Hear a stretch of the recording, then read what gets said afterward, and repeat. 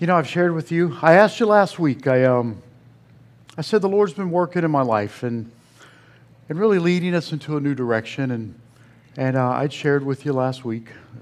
Actually, today I'm starting my fourth week of fasting, and I asked you guys to, if you would, fast in some level last week to make a commitment. We are at the point of breakthrough in this church, and you can't go to where you're heading with what you had before. The Lord's looking to lighten some loads and press down some convictions. So this week, I knew that the Lord had told me a couple weeks ago that we're gonna pump the brakes on the Gospel of Mark message, and that He's got a word for us. And this is the first week of that word. I originally thought it was going to be a 4-week message, but honestly, it's going to be what the Lord says it's going to be. It could be a week, it could be 2. When the cloud moves, we're going to move, and when it sets, we're going to set. So I want to get started with this message. I'm going to tell you, there's a lot of scripture. There's a lot of scripture. I really felt like I was back in my days helping the district attorney prosecute a case with a lot of evidence. So I don't think it's ever a bad thing that there's a lot of scripture. Amen. So the message that I have for you today is From Lies to Liberation, Unlocking God's Blessings. And like I said, I had no plans to pause the Gospel of Mark series. 2 weeks ago, the Lord gave me scripture and an urgent message that I will not ignore. And it's from Romans 8:26, and he says, "Likewise, the Spirit also helps us in our weakness, for we do not know what we should pray for as we ought. But the Spirit Himself makes intercession for us with the groanings which cannot be uttered." So why the intercession urgency? The Lord is groaning to use this church as an example of light in an ever-darkening world. God's calling us into deeper relationship. But to get there, we must follow His commands. The message isn't just about what the church needs. It's about your personal relationship with God. You see, every time God gives instructions to His church, there's a balance of encouragement and correction. So which news do you want to hear first? Well, here's the encouragement. God is pleased that we're a house of prayer and worship. He loves that we are bold to love and move freely in the gifts of the Holy Spirit. But here's the correction. That we are not obedient to His command to tithe. Amen. You see, this message is not about money. It's about your relationship with God. It's trusting Him in all the areas of your life. The one thing that the Lord put on my heart is the tithe is God's trust test for relationships. Amen. You see, you either trust God to provide you for everything by bringing Him your tithe, or you trust worldly wealth and materialism as your God. So if we will stand together as the anchor scripture, I told you last week we were going to stop at the widow's offering, and we would pick up here today. So let's read this as the body. It's from Mark 12:41-44, the widow's offering. Let's read together as the body. Jesus sat down near the collection box in the temple and watched as the crowds dropped in their money. Many rich people put in large amounts. Then a poor widow came and dropped in 2 small coins. Jesus called His disciples to Him and said, "I tell you the truth. This poor widow has given more than all the others who were making contributions. For they gave a tiny part of their surplus, but she, poor as she is, has given everything she had to live on." Amen. Thank you, Lord. Thank you, Lord. So why this message now? Well, I will tell you that as I taught the 6-week equipping class of healthy stewardship, the Lord kept revealing that many in the body of Christ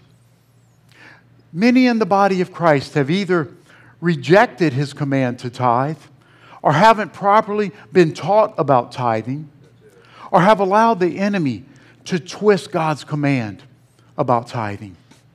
You see, many believers admit to being confused about what God expects.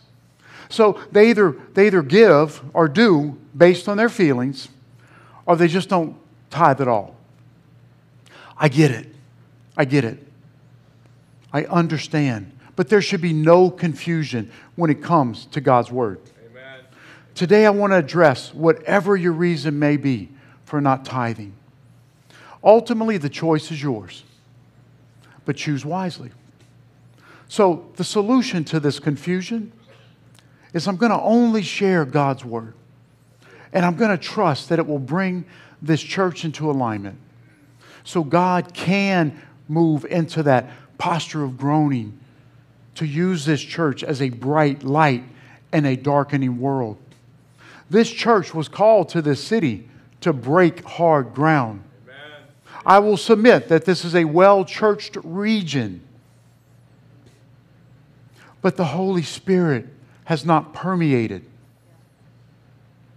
So what is the challenge? The challenge is untangling Satan's deception. You see what he's done? He's twisted Scripture to create a false love for materialism and to resist honoring God through the tithe. Amen.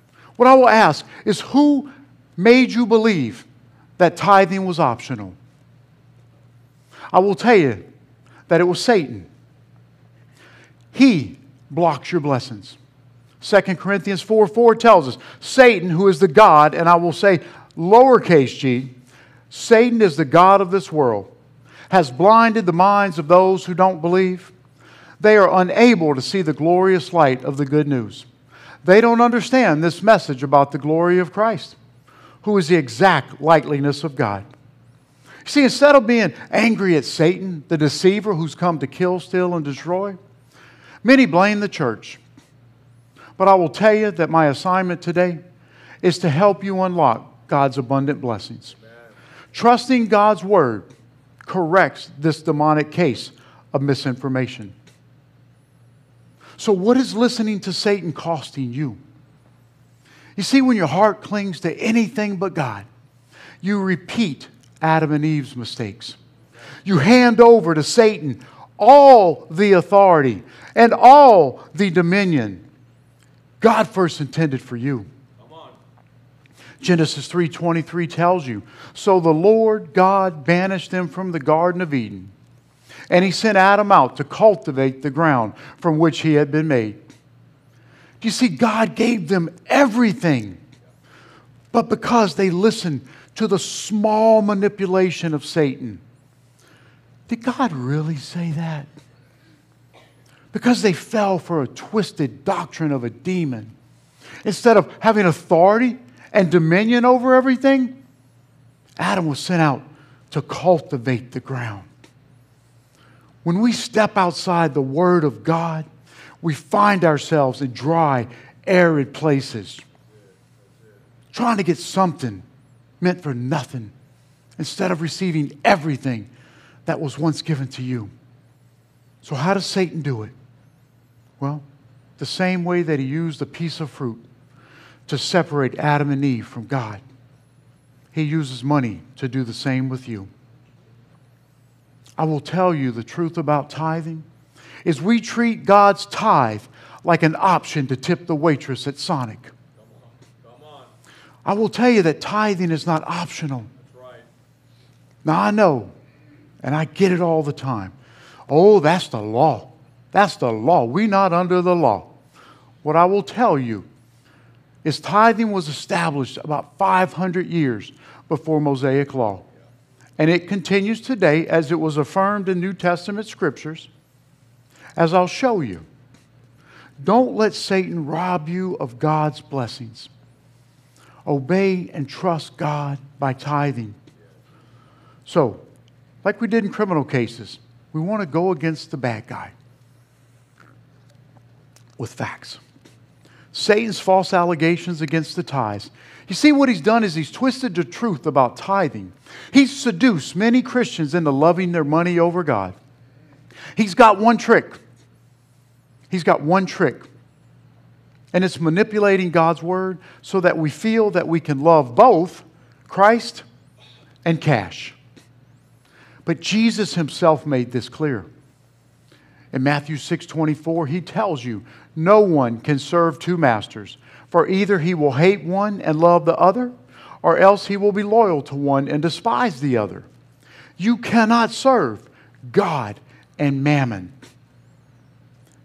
The word mammon isn't purposely used because it is a spirit of greed. a spirit of pursuing material wealth. You see, greed opposes generosity. And I will share this as an equipping moment. I want to be real and I want to be practical. The best way to understand this message is by looking at your own life. You see, the purpose of the tithe is to reveal who you truly serve. What I want you to do, and I want you to remember this is a message of encouragement and correction. But I want later today, if you would look at your bank account. And if, for example, Five Stones, let me give you something tangible. Five Stones Church is where you're fed spiritually, is your storehouse. Does it show up in your bank account? You see, your spending shows what's important to you. That's it. Matthew 6:21 tells you, for where your treasure is, there your heart will also be. Like there's nothing wrong with enjoying Starbucks or video games or Cowboys tickets, but not at the expense of God's tithe. Amen. You see, we all tithe to something. The question is, which God are you tithing to? God asks for His tenth. Satan demands it all. In these perilous times, God's calling you to make a choice. I ask you to make the choice today to put God first. So I want to offer a heart check. And I'm going to tell you, this comes from personal experience. Leah and I had to be delivered.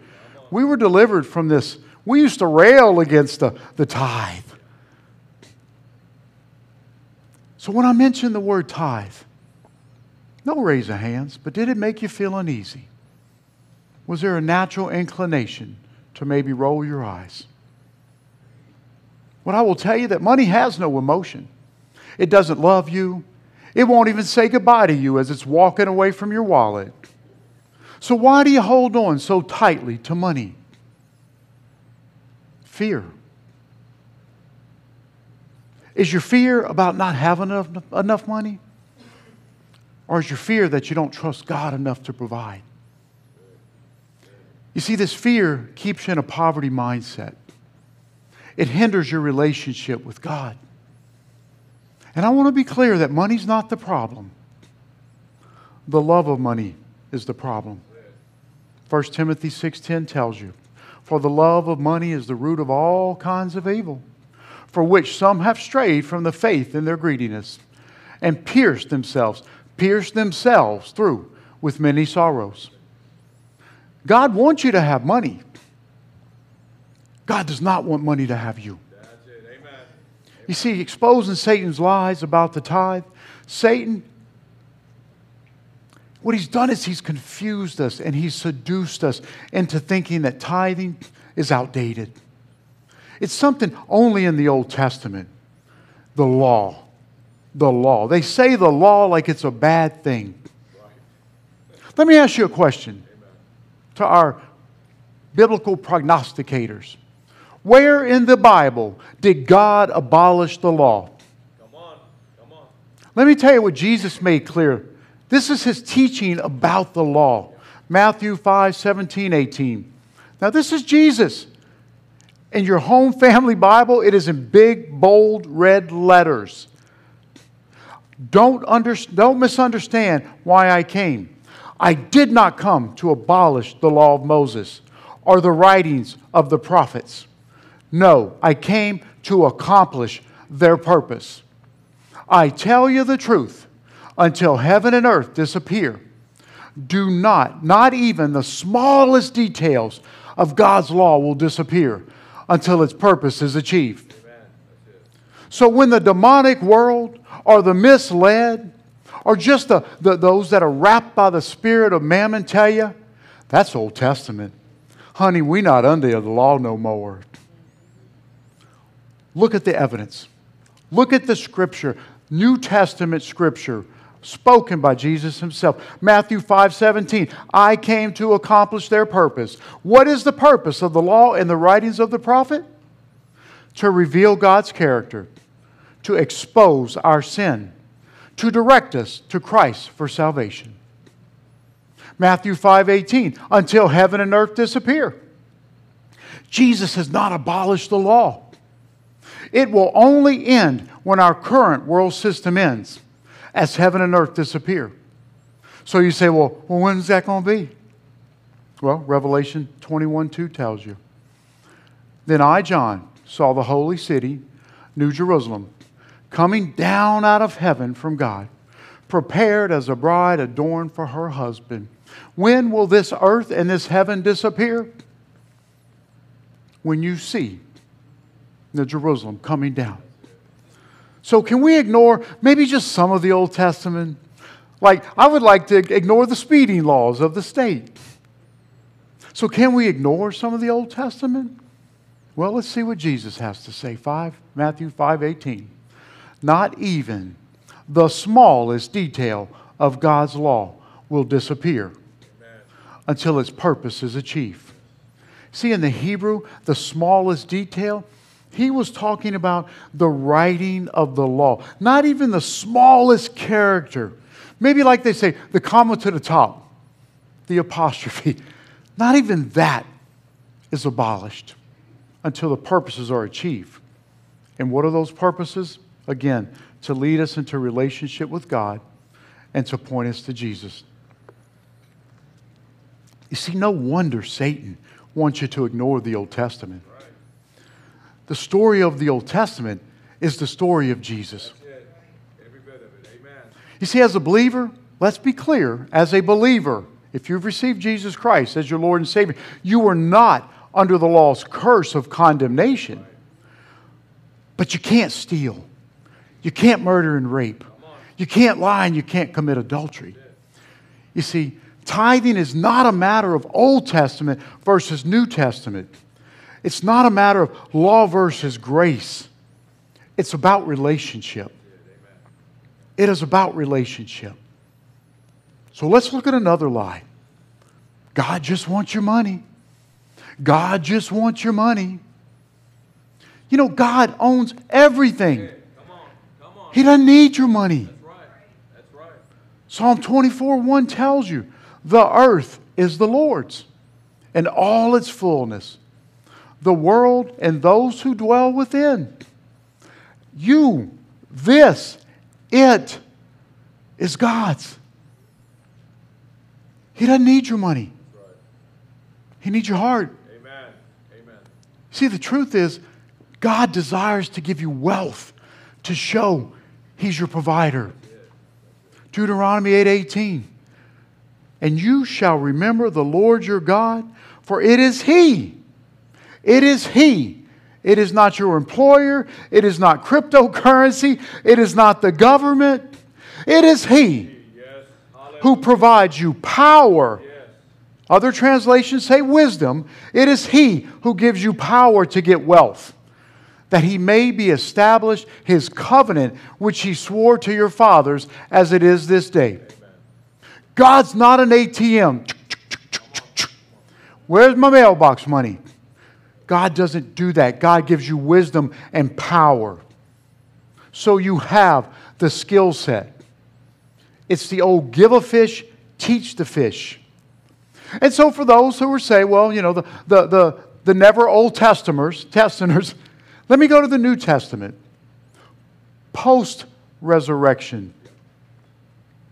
And for those who lean on the Old Testament, I want you to think about this from 2 Corinthians 9:8. And God will generously provide all you need. Then you will always have everything you need and plenty left over to do what? Share for others. Amen. That is a New Testament promise. Does that sound like God just wants your money? Provision is a part of God's character. You see, He provided His only Son so you have everlasting life. Do you think He's going to withhold that which you need to thrive in this life? So some people say, well, I get it, but the Old Testament, that's just for Israel. That's just for... We got nothing to do with those people. I mean, we got nothing... I know we're told to pray for them, but that's Israel. And that's what Satan wants you to believe. Until you go to the New Testament, and I will tell you, the Gospels, people will discard the word of Jesus Christ Himself when He talks about the tithe and the law. And they say, well, you know, until He was crucified and resurrected, we're still officially under the law. And I dig it. I dig it. So here's from Romans. Here's from Paul. Post your argument. So the promise is received by faith. What promise is that? The promise of salvation. It is given as a free gift. By who? God, your provider. And we are all certain to receive it, whether or not we live according to the law of Moses. Those are the Jews, the Israelites. If we have faith like Abraham's. For Abraham is the what? Is the father of all who believe. Is the father for all who believe. Through faith, you have become spiritual descendants of Abraham. As a spiritual descendant of Abraham, you are entitled to all the inheritance and the promises and the provisions given to Abraham. Church, I tell you, God doesn't want your money. He wants your heart. Amen. Amen. And see, this isn't, we talk about karma and luck, and I ask you guys to stop saying that if you say it. Like, God does not bless us because we feel like we deserve to be blessed. Or because we beg Him for it. I know so many people that beg God to bless them. Let me tell you something. This is a kingdom. This is a governance. This is rules and structure and order. Come on.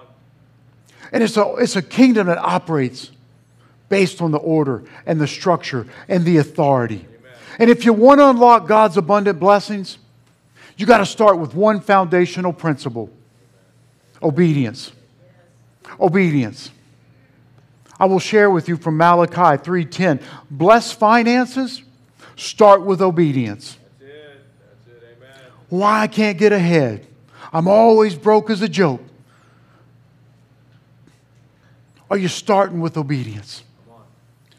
You see, Malachi 3:10 tells you, bring, remember the word bring all the tithes into the storehouse. What is the storehouse? It is the local church. It is the place where spiritual bread is fed to the body of Christ. Amen. See, tithing goes back centuries before the law. I'll tell you a matter of fact, it goes back about 500 years before the law. Abraham at the time was still Abram. He tithed to Melchizedek. Melchizedek is an interesting character. Matter of fact, one night about a year ago, Terry and Laura Campbell called me about almost 11 o'clock. He's like, man, I hate to bother you. I'm like, oh my gosh, no way. I love hearing from you.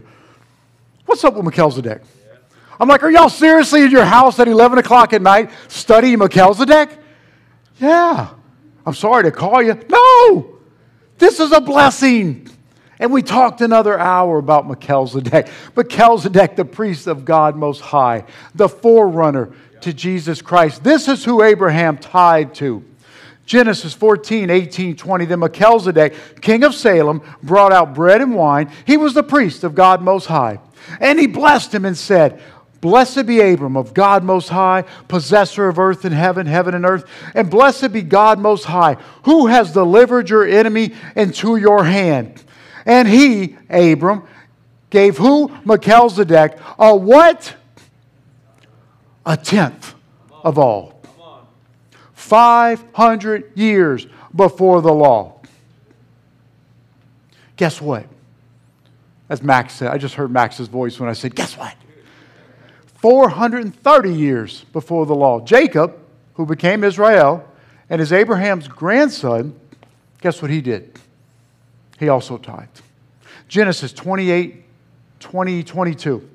Then Jacob made a vow remember the word vow, saying, if God will be with me and keep me in this way that I am going, and give me bread to eat and clothing to put on, so that I can come back to my father's house in peace, then the Lord shall be my God. And this stone, which I have set as a pillar, shall be God's house. And of all that you give me, I will surely give a tenth to you. Amen. That's a tithe. The word tithe literally means tenth. You can't negotiate it. It's a tenth. Now, let's go back to the word vow. You see, Jacob made a vow. What is a vow? It is a commitment to a continuation of an action. Like your wedding vows. Did they end on the wedding day? No. They're not based on your emotions, but on a lifelong commitment to honor your spouse, to honor God through those vows. Jacob made a vow to God, to an eternal God, an eternal vow. To do what? Tithe. You see, the principle of tithing is not timeless. Again, I challenge you, nowhere in Scripture does God tell you to stop bringing the tithe. Amen. Amen. Why would God end something that keeps our heart connected to Him and away from materialism? Why would He do that? Sounds like something Satan would do. So you say, this is another argument. Well, what about being a cheerful giver? Like giving 10% doesn't make me cheerful. I mean, I can read 2 Corinthians. I get to do what I want, right? Man, this is beautiful. I'm glad you asked. If you like direct giving, and Leah and I love direct giving. We love to give to people. We love to give to organizations. That's your offering. That's your offering. You see, your offering goes above your tithe, not in place of your tithe. I'll give you an example. Leah and I have committed, we always give at least 30% to the kingdom. Back when we were making money, and then after we gave up all our money, and it doesn't matter. We have always committed to at least 30% of everything. Now, let me tell you, only 10% of that is our tithe. The 20% is our offering. Is our offering. 10% is to honor the command of God. The 20% is because we love to give.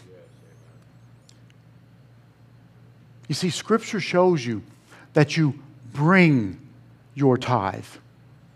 Bring your tithe. You cannot give to God what's already His. You see, if I give you my car keys, I expect you to bring my car back because it never was not mine. Now you can give it a fresh wax, and that's your offering, but you cannot bring back to God. You cannot give to what's already His. So let's talk about the cheerful giver. 2 Corinthians 6:8. He who sows sparingly will also reap sparingly, and he who sows bountifully will also reap bountifully. So let each one give as he proposes in his heart, not begrudgingly or of necessity, for God loves a cheerful giver. And God does love a cheerful giver. But I will tell you that this is a favorite scripture for people who claim God ended the tithe, or that God allows them to give if they feel like it. I want to tell you that that's wrong. Do you love your spouse and do you love your family when you feel like it? Remember, this is not about money. This is about relationship. I want to share some facts with you about this scripture. I love this scripture. But you see, it says giving. Actually, the scripture says give. Cheerful giver, when you give. So let's not mistake that with tithing. That is giving. You see, if the scripture was talking about tithing, like tithe what you feel like, tithe if you're happy. If it was about tithing, there would be no variable between what is sowed and what is reaped. If it was about the tithe, 10%, the scripture would read, he who sows 10% reaps 10%. It doesn't say that. Right. There is a variable, and if this, then that. If you reap, then you sow, then you reap. Because there's a variable equation to this scripture, and it's not give 10, get 10, reaping. No, there is a difference in the ratio of what you reap because it is based on what you sow. Tithing has no variable. It's always 10%. Why? Because the word literally means tenth. So why the first tenth? Excuse me. Because it takes faith. Faith in God, not faith in mammon. If it feels hard, know that God honors your honesty. God honors your honesty. If you trust God, He will give you the courage to honor Him through His commands to tithe. So I want to give you a practical application. And it really does. This is why the elders, we were led to do the Sunday school. We know that it is so important to stick to the basic foundations of faith. It is so important to answer the questions of who, when, where, why. So I want to make this super practical to you. And if you're willing, this is just if you're willing. So how do we know how much we're supposed to tithe? Well, that's a great question. So if you're willing, I would ask you to take out your phone and go to your calculator app. Or if you're a mathematician, you can figure it out in your head. So if you have your phone out and you have your calculator app, I want you to type in the amount that you get paid. Whether it's daily or weekly or twice a month or whatever it is, it all adds up. But I want to give you a practical example of what is the tithe. So you've got that amount on your calculator. And then I want you to hit the X, the multiplication sign, which I do think that's a prophetic sign because what God wants to do is multiply your provisions through honoring Him in the tithe. So you put in your pay amount, you hit X, now type in 0.10. Now hit the equal sign. That amount on your screen is God's portion, your tithe. There you go. Amen.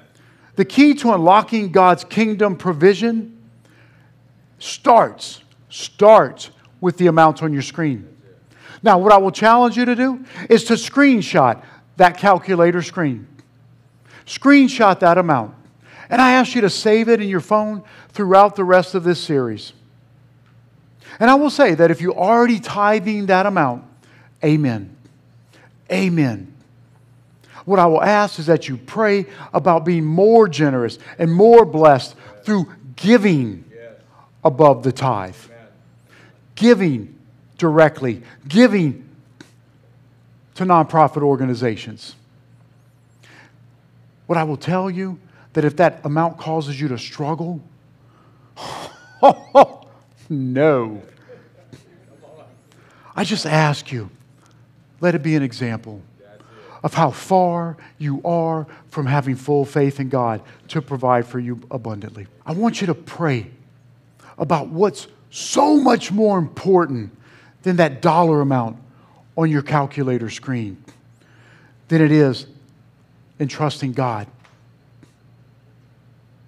And I ask that you pray that God frees you from the slavery and the bondage to that dollar amount on your screen so that He can bring you into a season of freedom and abundant blessing. So much more than what your phone app shows. So Kurt, I delayed and I apologize if you make your way up or if you just want to sit and look at your calculator screen. Oh, was worship not amazing today? These worship warriors are plowing ground we can plant fertile seeds for blessings and God's provision. What I'll ask is we're gonna come into our time of tithes and offerings. What my prayer is is, like I said, this is not a money message. This is not about what the church needs. The Lord Himself, the Lord asked me soon to be a month ago, are you willing to receive my word? I said, yes, Lord, yes. What are you willing to give? My time? I'll take that. And I said, myself? He said, I'll take it. The clarity of revelation, the seriousness of His word, the visions that He has given me. Well, I guess it'd be dreams because I'm an old man. Leah let me know. Old men dream dreams. The dreams that the Lord is giving me for this church is a church, is a warrior culture, is a church of abundance, is a church of provision, is a church of loving one another with the heart of the Father. The dreams for this time that we're coming upon are perilous. We're moving into perilous times. The Lord is raising us up to equip godly leaders in ungodly times. The tithe is not about money to the church.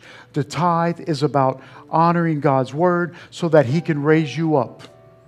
He is asking you, like He is asking me, what are you willing to lay on the altar? He is willing, He is asking you to come into correction that He did not do away with the law. It will not go away until the end of these times, till we see New Jerusalem coming down from heaven. So, I will ask this time that you will bring your tithes before the Lord. I will challenge you. I will encourage you. I will pray that you step into faith. You step into boldness. That you stop being afraid to give what's the Lord's. That you will let that screen on the calculator app be a practical amount that the Lord has required from you. And to trust that in giving that amount, bringing that amount of the tithe before the Lord, that He will begin to bless you abundantly.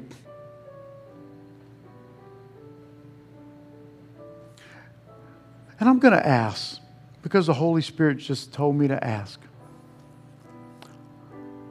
I will ask that you go above the tithe. See, an offering can be something specific, like the building fund, nonprofit organizations. The Holy Spirit is asking me to put before you a love offering for the De Los Santos family. What we'll do is, Scott, if this basket right here, if you'll designate this basket as a love offering for the De Los Santos family. So if we can stand together as the body, and I ask you as I'm going to pray us out, that if you will bring your tithes, and we say there's a lot of ways to do it, but I want you to pray a love offering for the De Los Santos family. So Lord, Father, we praise you, we praise you. Lord, thank you for the heart of a father for this congregation.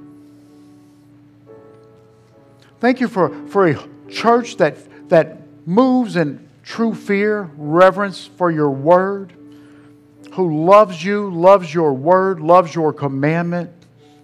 Lord, we are so thankful that we are spiritual descendants of Father Abraham.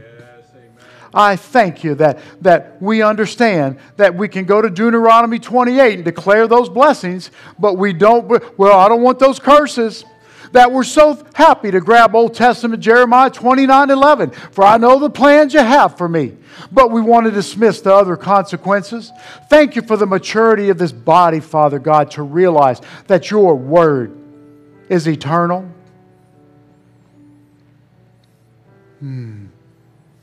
So, Father, I pray for the De Los Santos family. I pray a love offering for this family, that they are able to go forward, to go forth with our blessing and our covering. That spiritual sonship doesn't end because geographical locations change. So, Father, I pray for the body. I pray that they receive this word as a word of encouragement and correction. I pray that you give them a sense of boldness because there is a change coming. Because there is a new season coming. Because there are perilous times coming. But like you provided your people in Egypt a land of Goshen, we will be provided for if we only honor your word. So Lord, we love you, we praise you, we honor you. We thank you for the body. We thank you for the encouragement and the correction from your scripture. We praise you in Jesus' name. Amen. Amen.